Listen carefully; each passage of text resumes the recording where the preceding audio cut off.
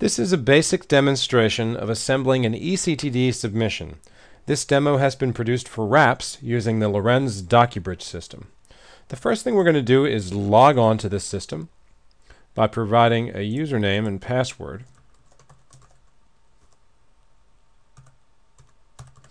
Authentication is important as only authorized parties should be permitted to access submission content. Next, we will launch a brand new submission, and we will specify the title of this submission. And let's select a submission template to work from. The system is now copying a blank submission template and creating a brand new submission from that.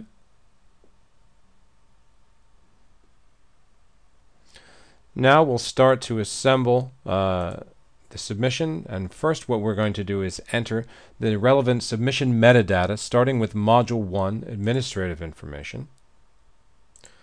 Some of the information has been pre-populated already in the template, company name, for instance.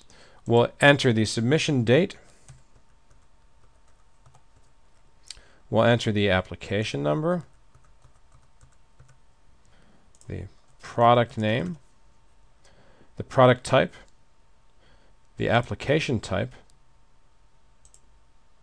the submission type, and the sequence number. Now let's move on to other sections of the eCTD where metadata is required. And I will start with section 23S, and I'll specify my substance and my manufacturer. And I want to make sure to keep these values very short, as they will become part of the file path. Now I'm going to specify the product and dosage form in 23P, as well as the manufacturer of my products.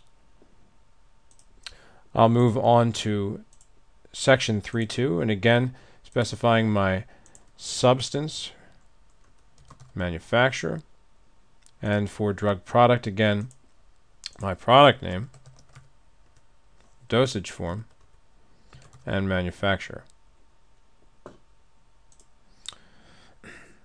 Now for clinical information, I'm going to specify in 273, Summary of Clinical Efficacy, the indication, and we'll just say this is type 2 diabetes. I'm going to use an abbreviation here of T2D. And I will go down to section 5351, or 535, pardon me, my reports of efficacy and safety studies, and enter T2D again in the metadata. Now we're ready to begin assembling content. Content can be assembled from either a file share or from an EDMS, an electronic document management system, which gives you much better control over your document lifecycle.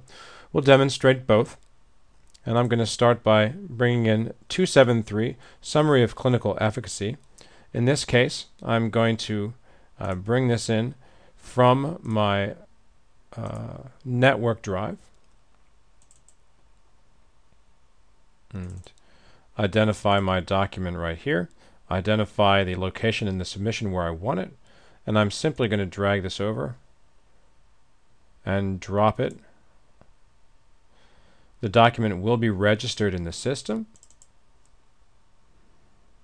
as you can see by the changing coloration here.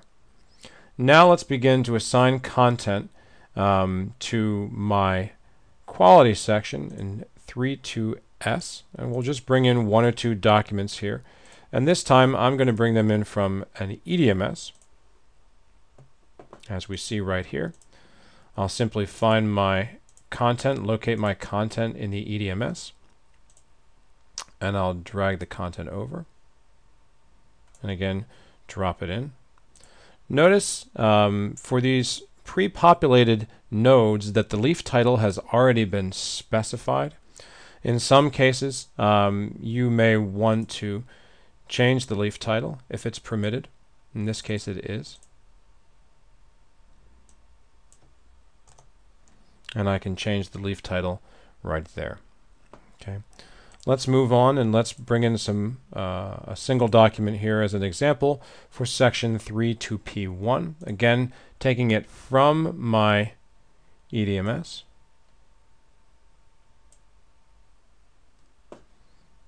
And populating it into my submission. Now let's move on and bring in some very simple content for Module 4.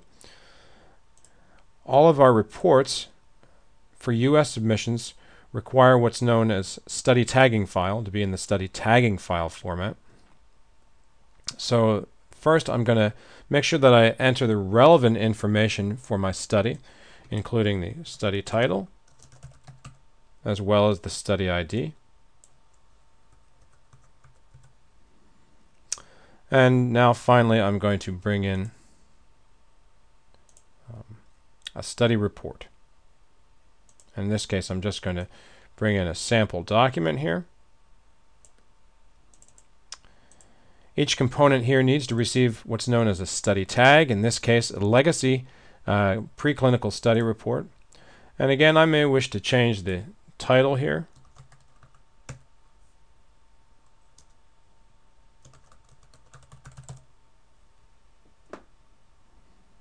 So a very basic assembly of a study tagging file in Module 4. Moving on to Module 5, there's a bit more that's required in terms of the components. Again, just like in Module 4, the first thing we're going to do is fill out the necessary metadata. And in this case, I'm going to include the title. I'm going to include the study ID.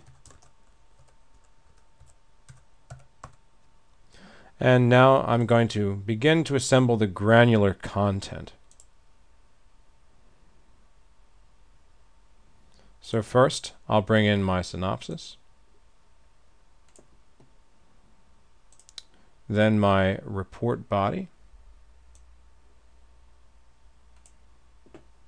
and I'll bring in one or two examples of my appendices in 16.1.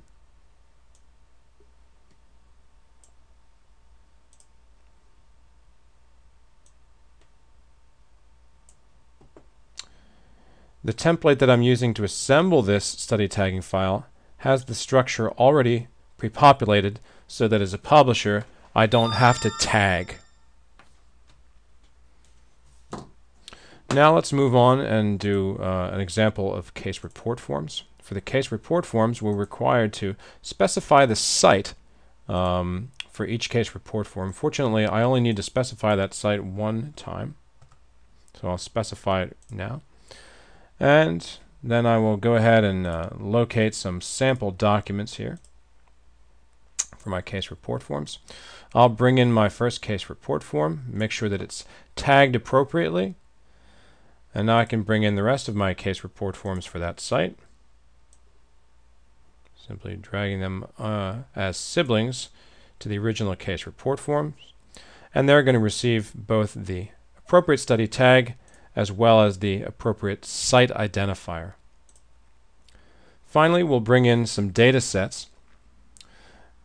And as a publisher, you really do need to know what type of data sets you're going to be using here. In this case, I'm going to choose some legacy data sets, data listing data sets.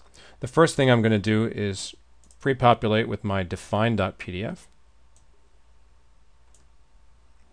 And then I'll bring in the actual SAS data sets themselves. Again, bringing in the first one to establish the file tag, and then bringing in the rest of them.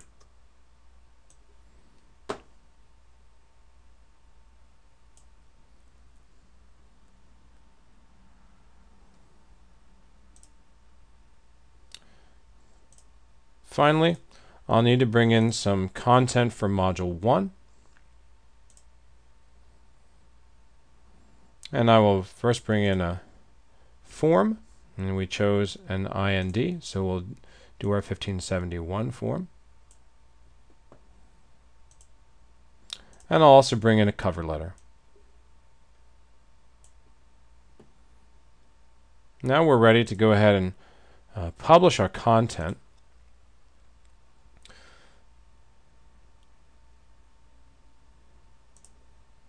So let's go to the Publish dialog box,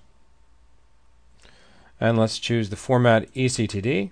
I have several other formats that I can choose from, including paper and other electronic formats. But I'm going to create an ECTD submission. I'm going to specify the application name, and I'm going to go ahead and hit Publish. Now it says that the job has been submitted.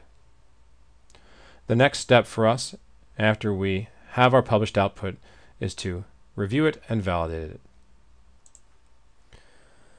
Now that my submission is published, I'm able to look at the output of that submission and see that docuBridge has produced a 5-module ECTD with an XML backbone, a US regional backbone, and backbones for each of my study reports. Let's go ahead and validate this submission, and to do so I'm going to launch the LORENZ eValidator.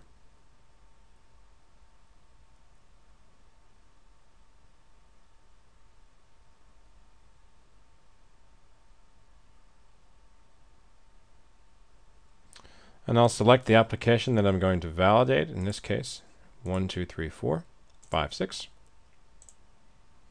I'm going to start my validation.